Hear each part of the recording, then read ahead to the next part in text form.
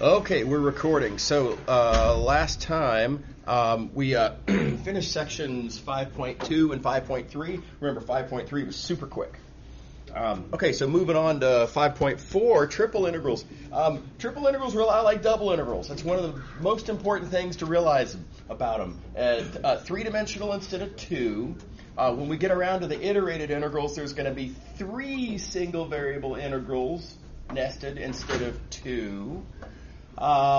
It concerns applications where the accumulating quantity is adding up over a three-dimensional region instead of a two-dimensional region. But, I mean, there are these obvious, dimensional differences. But other than that, the ideas are really, really very similar. So, for example, suppose you want to compute how much mass there is, keeping in mind mass is an accumulating quantity. The whole is the sum of the parts, right? But what if that mass is not distributed over an area, thus, being appropriate for a double integral?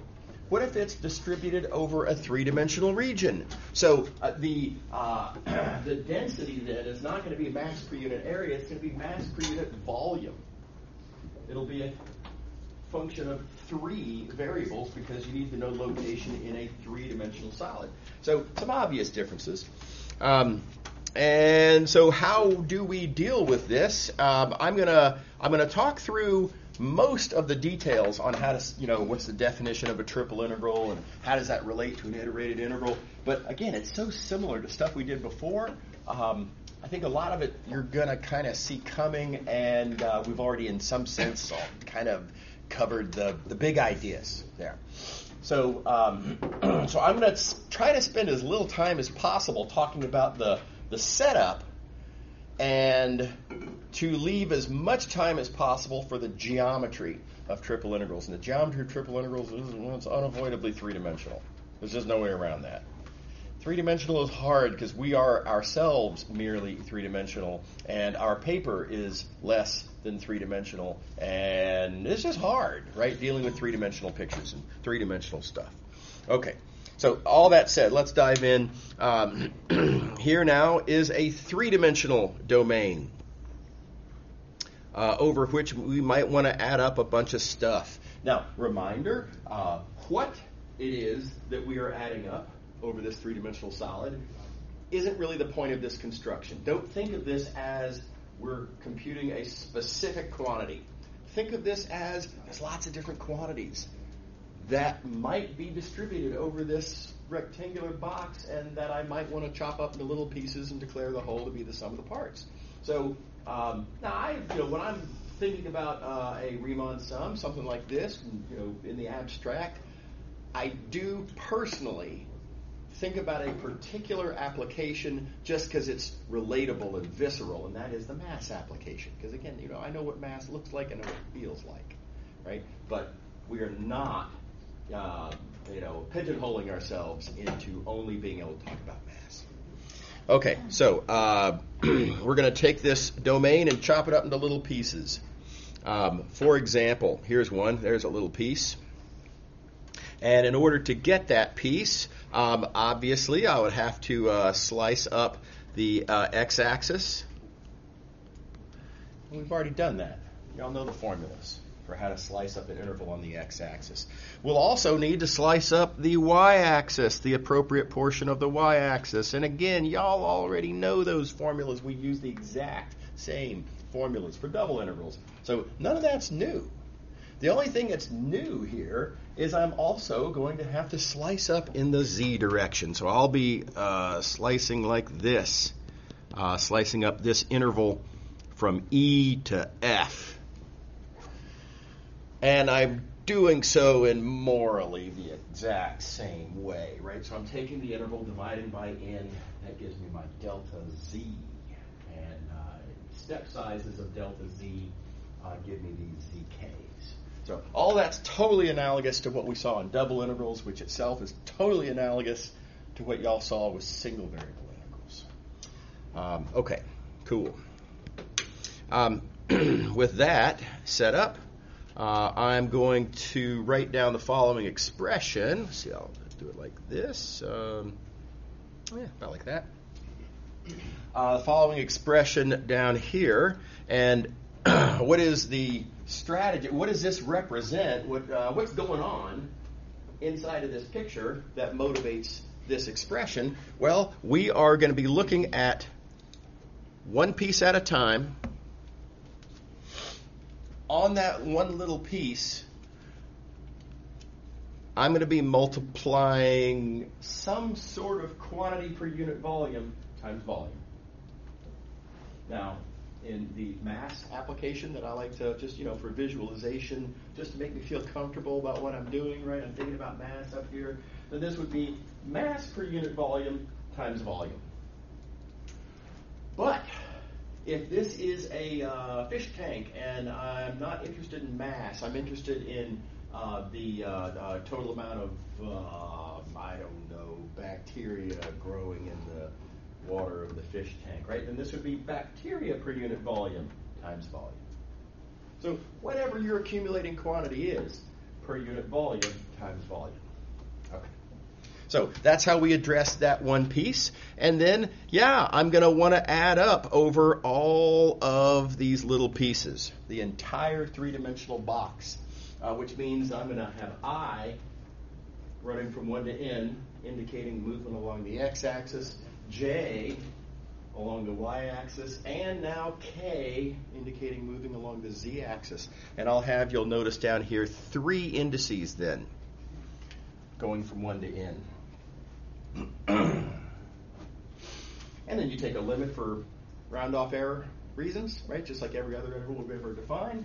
And bam, we have ourselves an expression. And again, really all this is saying is that the whole is the sum of the parts.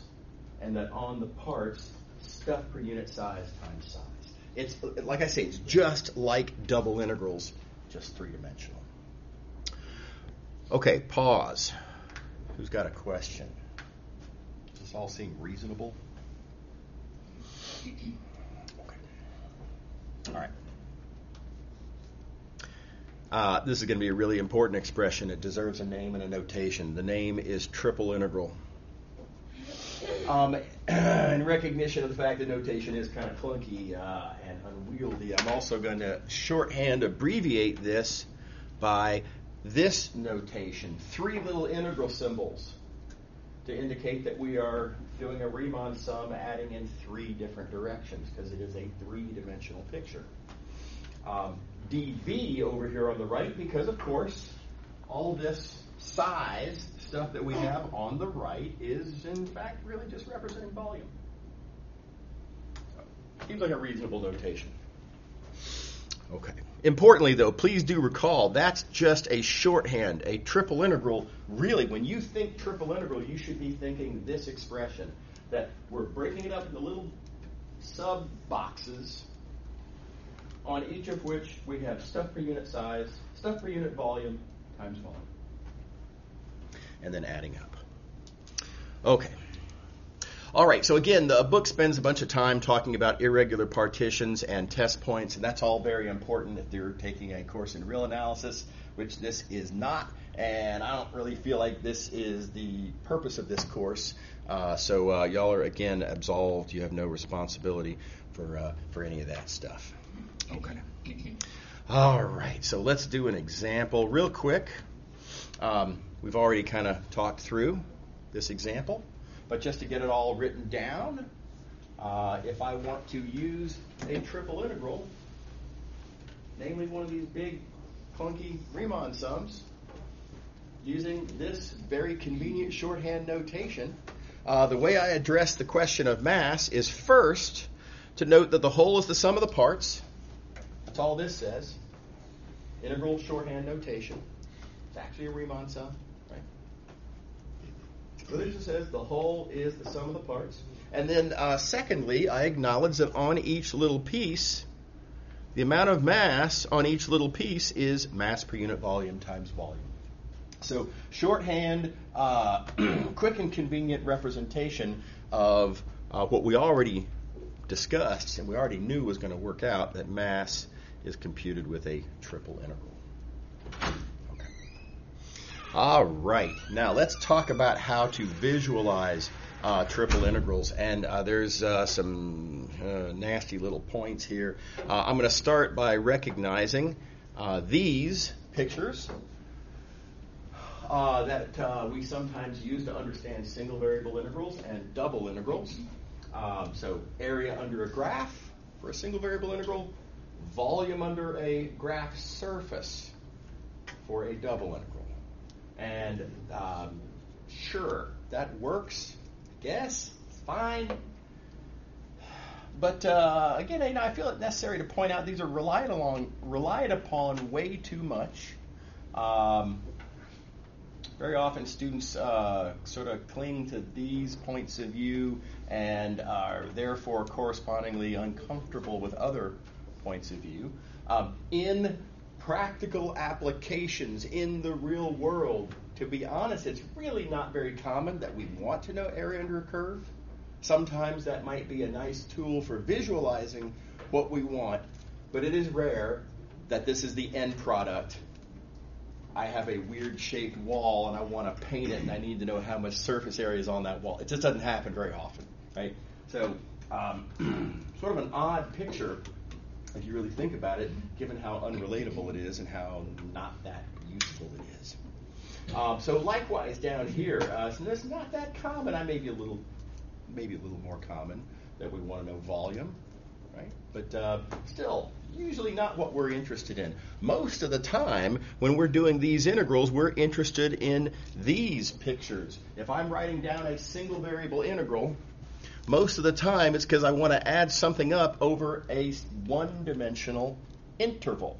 So the mass of a rod example, or to slightly more general, mass distributed across a one-dimensional interval. That's really kind of more like it. That's more often sort of representative of the picture of what I'm actually interested in. It's a one-dimensional integral, and it addresses a one-dimensional question, which I represent with a one-dimensional picture. It kind of fits. A little more natural. And likewise, double integrals. Two-dimensional problem. Quantity distributed over a two-dimensional region, two-dimensional picture. Okay.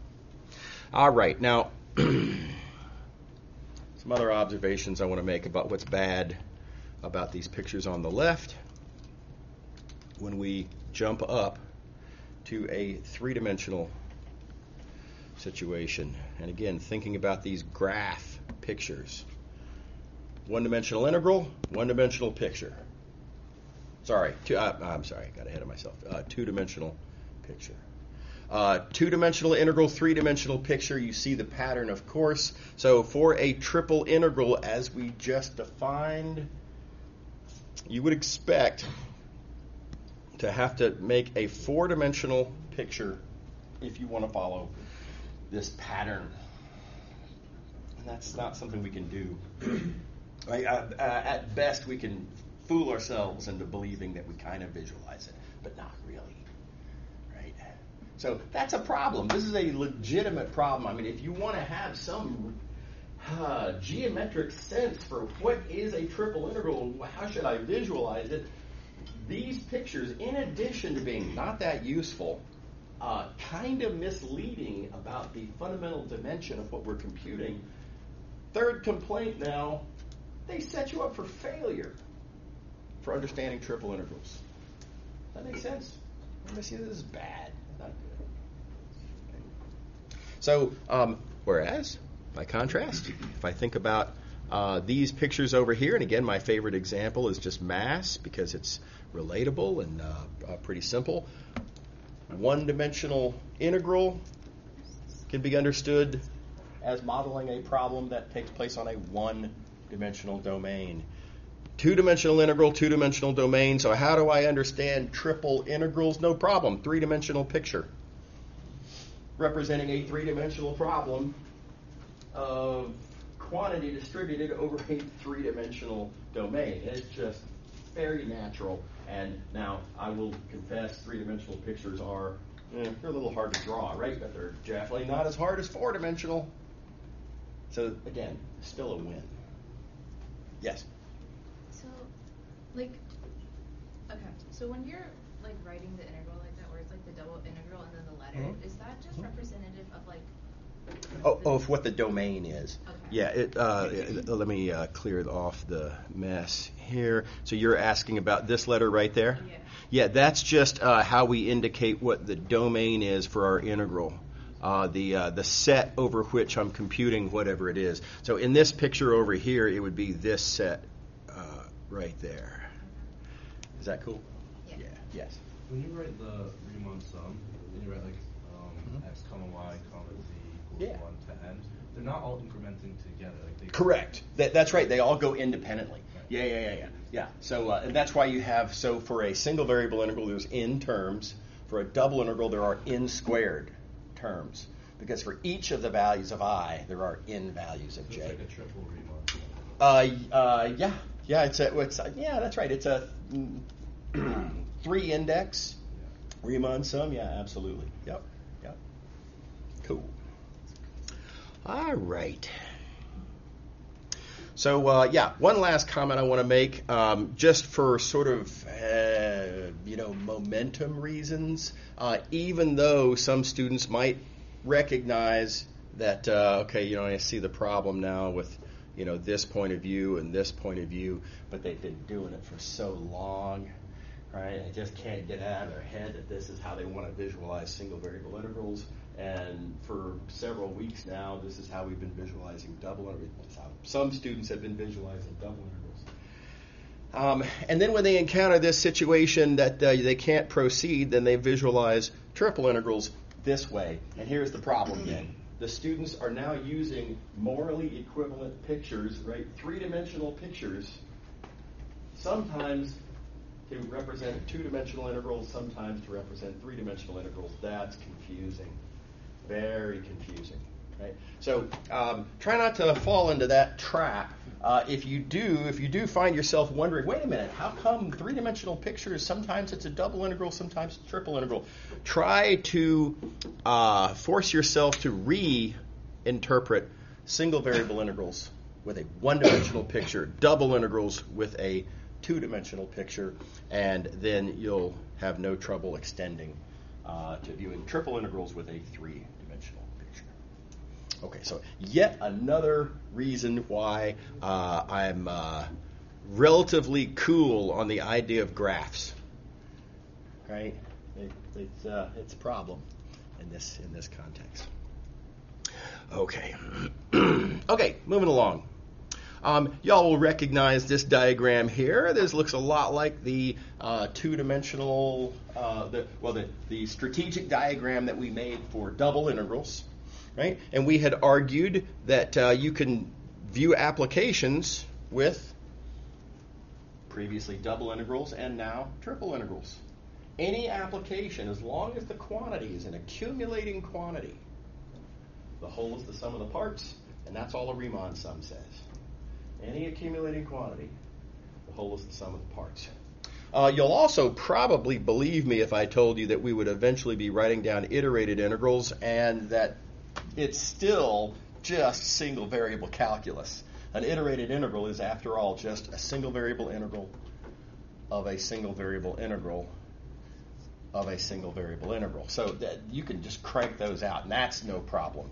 The sticky part is how to connect these. And, we now have to ask ourselves, is it the case that a triple integral that I unavoidably have to write down in order to connect to applications, can I then subsequently rewrite it as an iterated integral for computational purposes? Right? And yes, the answer is yes. The bad news is I can't give you the argument analogous to what we did with double integrals because we don't know how to talk about the four-dimensional quantity that would be analogous to the volume that we use as a tool for understanding double integrals. So I can't talk about that. I can't make this connection. I can't make that connection. I can't therefore confirm that this is true. But let me just say there are other ways to make this connection that involve, I'm going to say, mathematical formalities as opposed to, pictures. And they're less intuitively satisfying, I think. which is why I don't really want to talk about them. There's some delicate subtleties involved there. And again, not really what we're here for. So I'm just going to assert that those are equal and that it's fine, and I hope you'll be willing to take my word on that. And thus giving us our diagram and our usual three-step process. First, relate your application to a triple integral. Second, rewrite your triple as an iterated. And then third, plug and chug. Okay, so that'll be our strategy. Are we all good? Okay. Yeah, so having noted that, this is that theorem. Triple integrals can be rewritten as iterated. You might call it triple iterated integrals. Okay. All right. So, moving along. Let's do one real quick. The question is compute mass. So step one in the problem, the whole is the sum of the parts, and we already talked through this. This is an accumulated quantity, whole is the sum of the parts, mass per unit volume times volume, and all of that business. And we ended up with a triple integral. This was the sort of result of the previous example. Second part of the problem is to rewrite that as an iterated integral. Rewriting as an iterated integral is really just a matter of recopying the integrand. I didn't really do anything there. The integrand's the same. Right? And then keeping track of, well, what are the ranges of values of my three different variables? So, well, here's my domain. My domain is this three-dimensional box. You could probably guess what this notation means. This interval here is the range of values for x. This is the range of values for y. That's the range of values for z. And so, if I want to know what are the bounds on the y integral, well, this is the range of values for y over my domain, and so that gives me my bounds for the y integral. And then likewise, proceeding along, if I do the x integral next, okay, well then there's the range of values for x, so that's my x bounds. And likewise, the z bounds come from the z range, which is that. Everybody good? Yeah. What determines the order of the iterated integrals? Your personal preference. You have 6 different ways that you can order the 3 differentials, and sometimes there are good reasons to want to do it one way versus another. Here, when you have a rectangular box, it rarely matters, right? So I just picked this out of a hat. Didn't matter, right?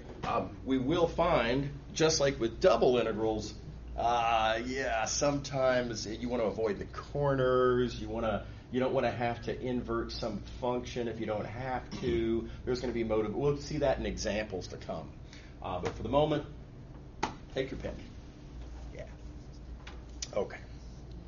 Okay. And everything else, again, is pretty much the same. I do like the little cheat, the little life hack of when you're working on one of the integrals, whichever variable is the variable that you'll be plugging the bound values in for, don't forget to put this little reminder in there for yourself. Otherwise, all too easy to take these values 0 and 1 and maybe inadvertently actually plug them in for x and y also. It's easy to mess that up, and you don't want to make that mistake. Okay. Also, don't forget which variables are playing what roles in the calculation. And I claim that for the purposes of the inside integral, the variables further to the outside are to be understood to be constants. So in particular, that means that for this dz integral, the x and the y are constants, and they just come along for the ride, like multiplicative constants do. Right? And so really what's going on here in this integral is the z anti-partial of 2z is z squared. The x and the y are treated as constants because they are. Okay, everything else is single variable calculus. Nevertheless, do make sure to wade through this. Make sure you're good. Make sure not only that you can follow this, make sure that you can do this, right? So wouldn't be a bad idea to look at this until you feel comfortable with it, and then put it away. Go do something else for a couple hours, so you're not just copying from short-term memory, and then write down this integral on a clean sheet of paper and make sure you crank it out. Make sure you get 5. Make sure you can actually do that. Okay, here's where it gets tricky. The geometry. When you have non-rectangular domains, rectangular domains are easy, right? But non-rectangular, things get weird. It is really, again, just a rip-off of what we did with double integrals. And let me go back to that point. Right? For double integrals, when the domain's not a rectangle, I argued that you can just look at the picture, right? And whatever is your outside variable, let's say we slice first perpendicular to the y-axis. You want to note these bounds, C to D, then fix a value of that variable. Look only at that one slice, keeping in mind that that's just a picture. That's kind of a sort of a simplified version of this picture. When you fix y and look at that one slice, you're really just looking at what's happening in the domain concerning this area that you're trying to compute. Right? So, that's there if you want to think about it that way, but it makes for a harder picture to draw. And as far as your bounds are concerned, all you really need to know is what's going on in the domain itself. Right? So with that in mind, again, we look at our bounds for the outside variable, in this case y. We fix that outside variable. Then we look at where that slice starts on the x-axis, and then we look at where it ends on the x-axis. And these then will be the bounds for our inside variable. Clearly, of course, functions of the outside variable. Right? So does everybody remember that process? Right? So you identify the range of values for your outside variable, then you fix it, and then you move on to identifying the corresponding range of values for the next inside variable. So we're going to do exactly that now. Okay, here we go.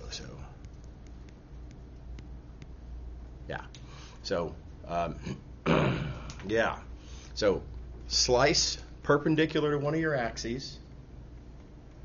Identify the bounds, first and last slices. And then fix a slice and repeat, right? Go back up and go through the whole process again for the next variable. All right, now I'm going to show you an example. This picture that I have drawn down here just fleshes that out for a particular choice of order of differentials. This was totally arbitrary. I could have done this in any order I wanted. No particular reason. I'm doing dz, dy, dx. And with that in mind, let's go through the process. Again, starting with the outside, starting with the slices in the x direction. There you go. There's our range of values in the x direction. Notice that the slices kind of generically look like this. Those are slices perpendicular to the x-axis. Right? And there's going to be a first one, right, way in the back of my little lump of a solid here, way back in the back, the very first little point slice. And that gives me my x1, right? And then way over here in the front, let's see, my picture is kind of in the way. Way over here in the front, that gives me my ending value. that good? Everybody happy? Okay, so those are our bounds. Having identified the bounds, we then now fix a value of that outside variable. So we're going to fix x, fixing x. Now we're focusing our attention then on just this one slice. And now on that slice alone, I want to consider now what happens to the next variable. The next variable, of course, is y. Okay, so I'll be looking at slices perpendicular to the y-axis. Right, fine. Well, what does that look like? What's a slice perpendicular to the y-axis here? Golly, this is going to be hard to draw. There we go. So try to use your three-dimensional imagination here. I had an x slice, sort of like this. Right? And now I'm taking a slice perpendicular to the y-axis, sort of like this, and that slice of the slice is now just this, that little thing right there. That would get rid of all of that. Sort of a little line segment. Right? So now again, I got to think about first and last. Okay, so the first such slice is going to be at that point right there. You know what? Let me make a better color choice. That point right there, which will give me my y1. Notice it depends on x. Of course it depends on x, because the slice itself that I'm slicing up is determined by x that we've already settled. Right? So that's a function of x. And then likewise the ending, the very last one of these slices of my x slice will be way over there on the far right, and that'll give me my y2. So again, my bounds for my dy integral from y1 to y2. Everybody good? Let me show you where a lot of students mess this up. Lots of students will do the following and say, okay, well, wait a second, the range of values for y, I mean, I think the smallest y value looks like it's at this point right there. I feel like there should be a point, that should be my lowest value. That should be my lower y bound. And then, golly, probably somewhere along in here maybe is the greatest y value, maybe something like that. So why aren't these the bounds? And the answer is because you keep in mind, stuff that's on the inside is interested only in what's happening for a given fixed value of x. So I'm breaking the rule here. I should be confining all of my attention to the x slice. I don't want to know the absolute lowest and greatest values of y. I want to know how the lowest and greatest values of y vary depending on the slice. Right? So this is completely wrong. This point here is just not allowed. It's not on my x slice. This point over here, not allowed. It's not on my x slice. Now, don't worry about it. We will get to those points. Right? We'll get to them for different values of x. So, for example, looking at this point right here, when will we get to it? Well, we'll get to that when x is, let's say maybe about there. And then it is part of that x slice. So I hope that makes sense to everybody. Right? Reminder when we were doing double integrals. Right? We're looking at cross-sectional areas.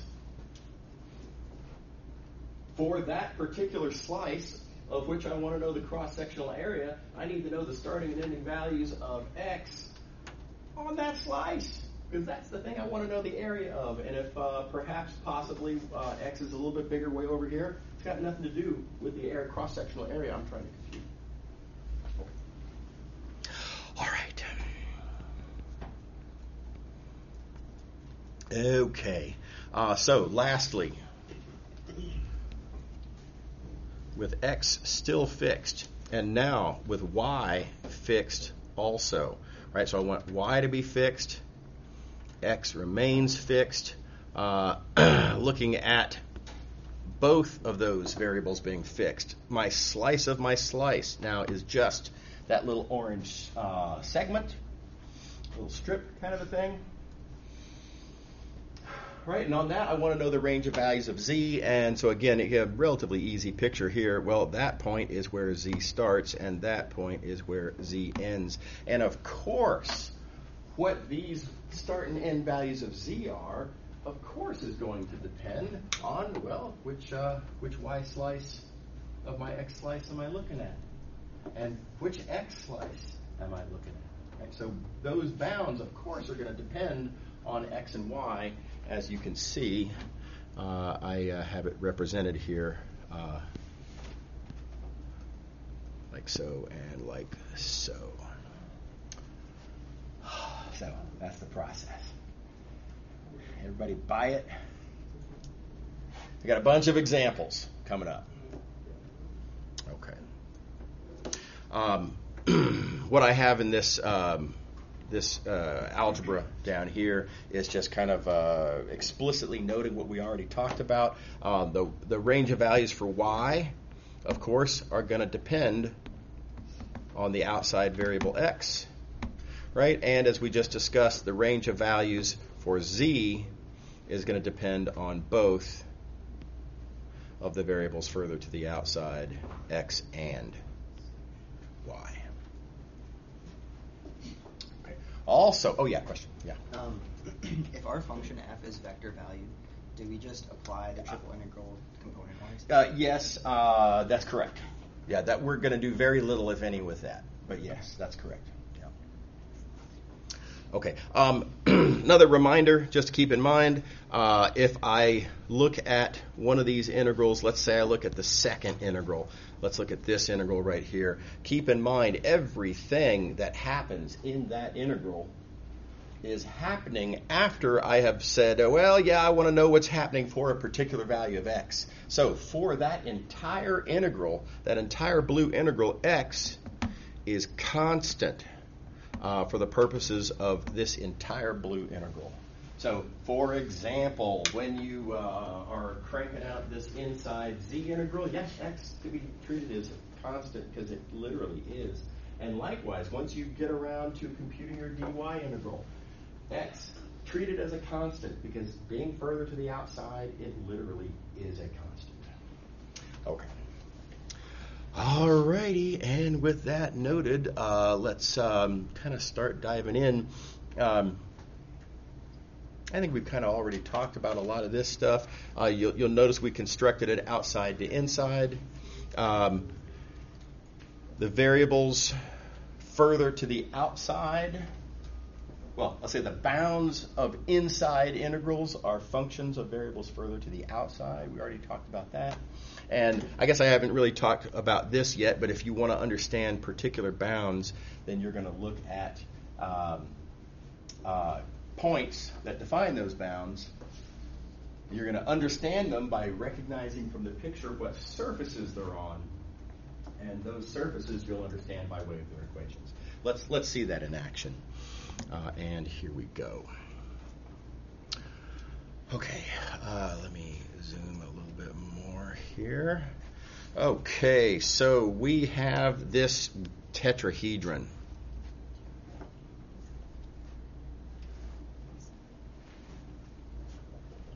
Easy tetrahedron. Zeros and ones.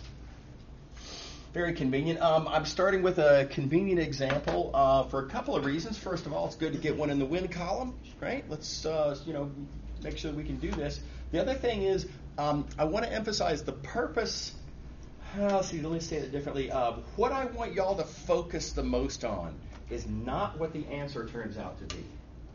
Don't be thinking to yourselves, oh, I can persuade myself that this is what the answer ought to be by other methods.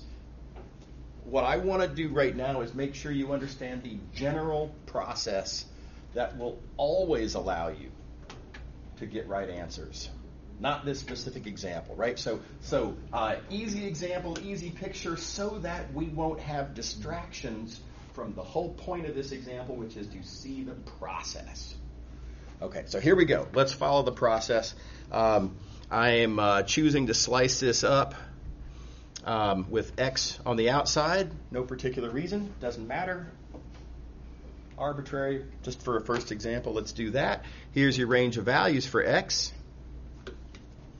Not hard to persuade yourself that x is going to start there because that's the first slice perpendicular to the x-axis. And I think it's pretty straightforward to argue that in this case it really is clear. X is just 0 there because, well, it's literally in the plane x equals 0, right? So just not much to be done there. And so that lower bound is x equals 0. Is that cool? Nice little easy one to start. Okay, now here's where we have to actually be careful. Let's think about the last slice, right? We've got these various triangular slices as we keep slicing perpendicular to the x-axis, and the very last one will be at this point right here.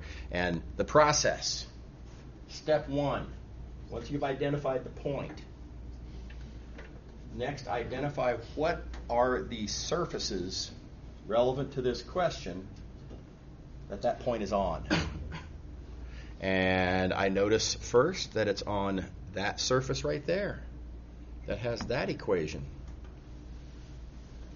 Picture tells me. Right? Now there's 4 surfaces here. So this point is on some of the surfaces and it's not on the other surfaces. How do you know which one? By the picture. Cannot emphasize this enough. You've got to have a reasonable picture to be able to draw the conclusions like we're doing here. So next surface that I can see it's on that surface there. That equation, z equals 0. I can also see from the picture it is on this surface there with that equation. So if I want to understand this point, what's going to give me my upper bound for the x integral, I need to understand how to solve for x, because I'm looking for an x bound. I need to solve for x in this trio of equations. Everybody see how that works? Easy to solve for x, of course. Triviality. X equals 1. And that's how I got my upper bound here is 1. Okay. Now, again, I want to emphasize, I know that, yes, you can look at this thing and you can be like, oh, yeah, that's the tetrahedron. Come on, it's 1s on the corners. And it's just clear from the picture. Well, yeah, in this case, maybe, I suppose. But again, not the point. The point is not that we got the right answer. The point is that we see the process. This is the point that defines the bound. These are the surfaces that point is on. Thank you, picture. These are the equations of those surfaces, and then we solve. Okay, now with that in mind, let's move it along and do the y bounds. Okay, so we're going to fix x. So we're going to focus our attention on that arbitrary x slice. Let's see here. The y slices are going to be, sort of from here to here. About like that. Right, again, don't make the mistake of thinking that we care about that point. We don't. That's not on my x slice. I'm looking at an arbitrary general x slice, and the lower bound is here, the upper bound is there. That point's not on our slice and is not relevant. Now, if you're worried that we might not get that point at all, yeah, fear not. For a different value of x, we will. Right? When x is 0, yes, we will get that point. We'll get it. Just, I need to know how the y bounds depend on x. I don't need to know the overall range of values of y over the whole solid. Okay, so again, back to here's my x slice. The low bound for y. There's my first y slice. Pretty clearly y equals 0. It's in the plane y equals 0 for crying out loud, right? Again, sometimes it's easy. Let's see, the last y slice will be at this point. And again, we've got this problem. How are we going to understand that point? This one is not immediately obvious, so we have to think through, again, following the method. What do I know about that point? I know 3 things about that point. I know, for one thing, that we're on our x slice, right? We know what x is. It's the x coordinate of the x slice that we're looking at. So I like to just write down x equals x. I know it's silly, right? Arguably meaningless. But it's a nice little visual reminder for me that we're allowed to use x. X is known, and so I'm allowed to play with it. So I like to write that down. Okay, what else do we know about that point? Well, let's see here. I know that according to the picture, it's in this plane right there. Thank you, picture. Right. And again, from the picture, I can see the point I'm interested in is on that plane right there with that equation. So again, to find my upper bound for y, this point, in other words, I need to solve this trio of equations for y, which gives me that, which gives me that upper bound for the y interval. Everybody see the process? Questions? Is everybody happy? Okay.